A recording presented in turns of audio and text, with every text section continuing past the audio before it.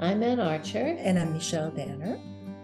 And you're watching Lifeminute TV.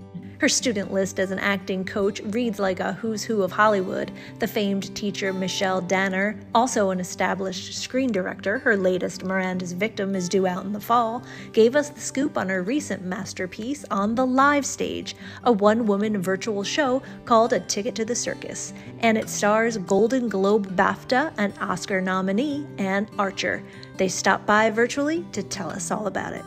I approached Ann and she loved it. She brought her beautiful grace and elegance to this piece. And we worked on it during COVID. And then because it was COVID, we did it as a virtual theater piece. And now we're in the process of, we're going to do it for the stage. But it's a great piece about the wife, one of the wives of Norman Mailer. And who brought it to me was his youngest son, John Buffalo Mailer, who's a good friend of mine. I had heard of the book and then I read the book. And I was always fascinated about this whole life of Norman Mailer. I mean, it's a slice of our history, of literature, of what those times were like in New York. When Michelle brought it to me, I thought, oh my God, this is the best part that's ever been put in my lap. She was a very, very interesting lady. The fact that she could get out of Arkansas as a young woman and end up in New York in this very glamorous life, which it was in the 60s and 70s actually. And I think her world is what's really interesting about this, you know, aside from the fact that Norman Mailer was an iconic writer, but they had such an interesting life and it was so rich and it was filled with, obviously love because they had this big family. He had 6 wives, but he had, I think, 10 children altogether. Yeah. And she became stepmother. They had 1 child together and she became stepmother to all the others, and they all loved her. She was this amazing woman.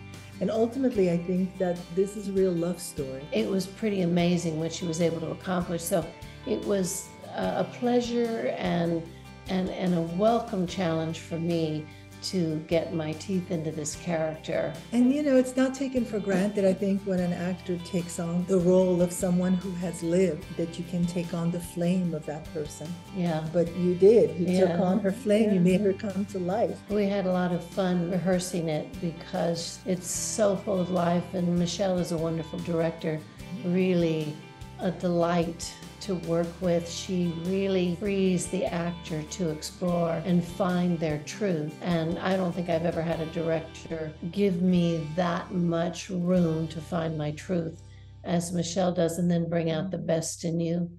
And we had to ask about perhaps one of Archer's most iconic roles, playing the jilted wife in the 1987 thriller Fatal Attraction. I think because it finally told the story that, everyone thinks about and doesn't necessarily talk about, a man who's happily married, having an affair, and then the woman turning into this sort of villainess after him. It's the dread of any man who's ever been unfaithful. If you ever come near my family again, I'll kill you, you understand? And, so it just rang a bell for so many people in our culture at that time that this movie was made about something like that. So I think that's probably it. I used to say that I always knew about a man's capacity for fidelity by the way they would react to the movie. If an interviewer, a male interviewer, said to me, don't you think that was kind of heavy punishment for an affair? I knew that he played around. And if he said, God, it just made me want to go home and hug my wife and kids, I knew a lot about that too. So I had a lot of fun while we were promoting it because I learned a lot about the world we live in, or at least the men that interviewed me. I learned a lot about them. Michael is the ultimate professional and very generous. He really always wants to give female actresses their chance in front of the camera. He's protective of them. He gives them their space. Glenn was fabulous. She wrote me the most beautiful letter I've ever received from an actor about my performance in the movie. I've kept it. I'll treasure it forever. So I did have the opportunity to work with beautiful people, and Adrian Lyne, the director, was phenomenal. So I had an opportunity to work with wonderful people, and I've seen them off and on, but we live on different coasts. They both live in New York and I live in LA. So the chance of getting together is, not as often as one would hope. As for their advice for aspiring actors? Well, I would say really study the craft. Really watch a lot of things, educate yourself, read tons, and have conversations. Find a way to have conversations with other artists about what it takes, what's the process, and develop and embrace a process that you're excited about and that you will, redefine and fine tune. And, there's nothing more exciting to me than being an artist. You have to immerse yourself. You can't just tiptoe in the water. You just have to really dive in and go all in and give all of yourself to it. You have to want it worse than the rest of the world doesn't want you to have it, because it kind of feels that way. There's so much rejection. You have to love it that much. And if you think there's something else you could do, then you probably shouldn't be. You just have to feel like this is the only thing I can do in my life.